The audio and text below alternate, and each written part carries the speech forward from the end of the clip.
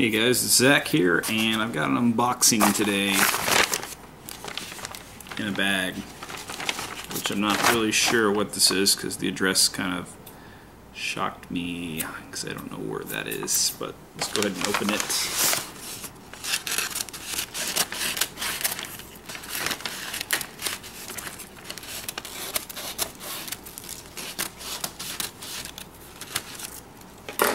Very dirty bag.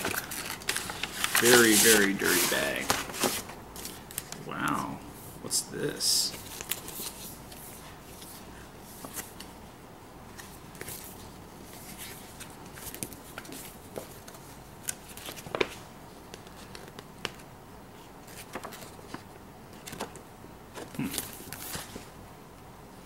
Command arms, accessories. We are back in command. Upgrade your weapon.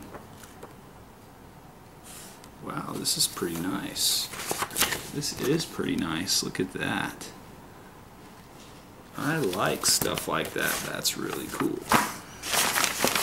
So what's in here? And it is for my Galil.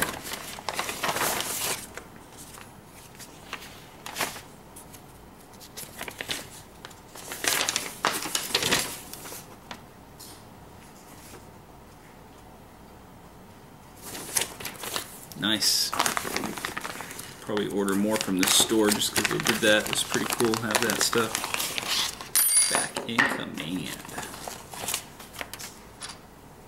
Came with the hex. Made by TDI Arms. I think so. TDI Arms. And on the other side, made in Israel. Move that sticker off.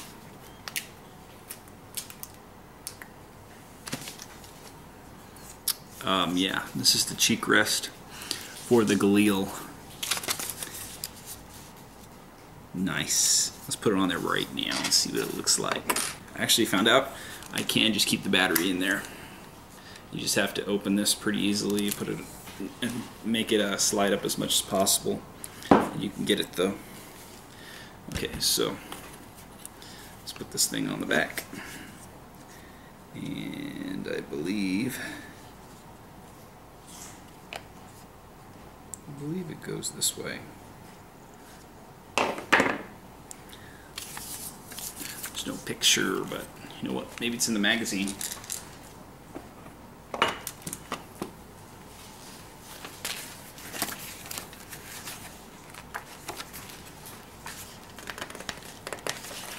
Cool stuff in here.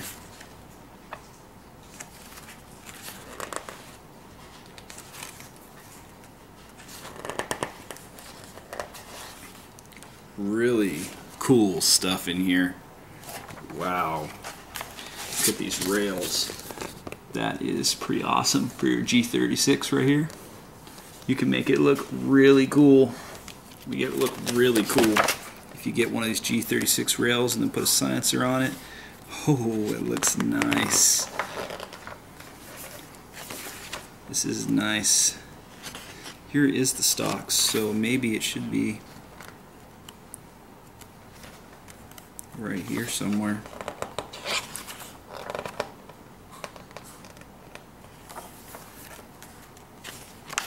That's interesting. I've never seen that.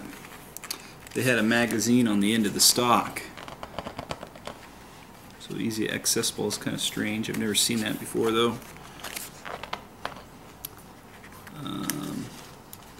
I thought I might see it in here.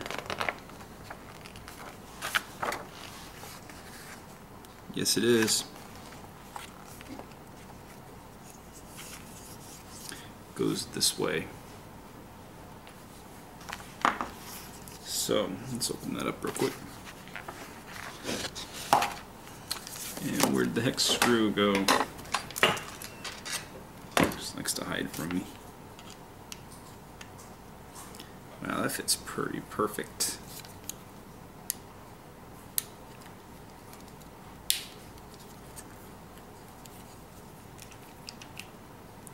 It's all solid contact.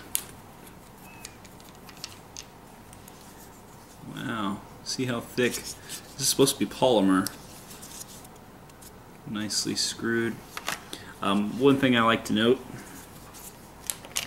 especially about the way they drill holes on this, usually when people make things, they drill this hole really close to the end right here, and that causes this to crack or break real close to that hole, and then you've got a problem.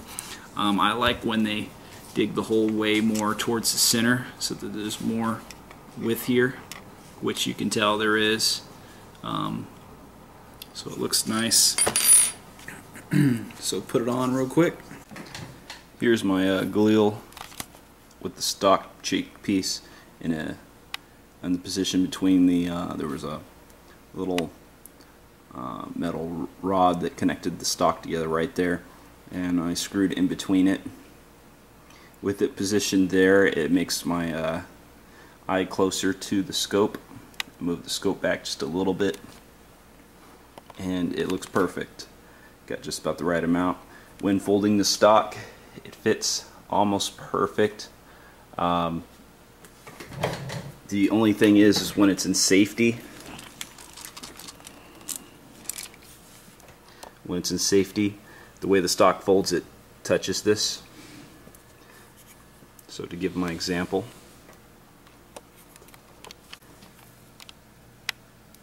so as you can see there, however you do have access to move it a little bit.